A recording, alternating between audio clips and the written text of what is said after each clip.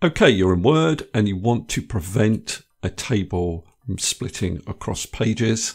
You might want to do this for a particular row. You can see here the row splits across the page, or you might want to do it for the table in general. So I'll show you both methods.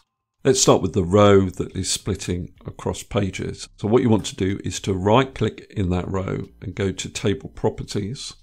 And on the Row tab, you need to untick this option, Allow Row to Break Across Pages.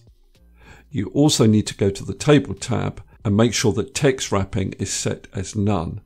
If it's set as around, this method won't work.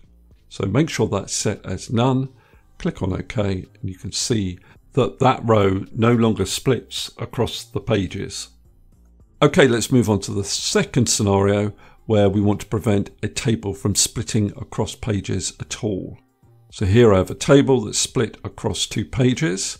To prevent it from splitting across the pages, this is what you do. You need to select the table, and then you can either go up to Paragraph here, or on the Home tab of your ribbon, go to the Paragraph Launcher here. Now you need to be on the Line and Page Breaks tab. By default, you'll probably end up on this tab.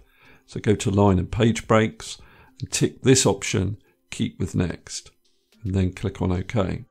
Now if it still doesn't work, what you need to do is select the table again and go to the Properties button, or you can right click in your table and go to Table Properties.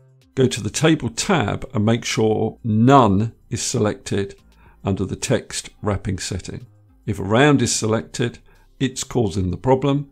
So select None, click on OK, and you'll see the table is no longer split across 2 pages. Okay, that's all I wanted to cover in this particular video.